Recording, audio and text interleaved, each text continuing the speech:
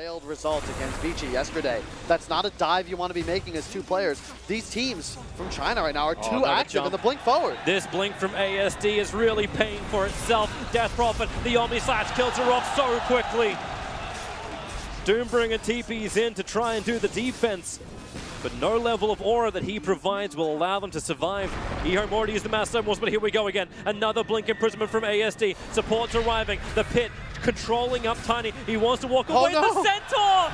Neutrals fighting against China. eHome will have to back up all 5 heroes getting stomped off. I thought Centaur wasn't even picked. Man, even the neutrals are biased for EG.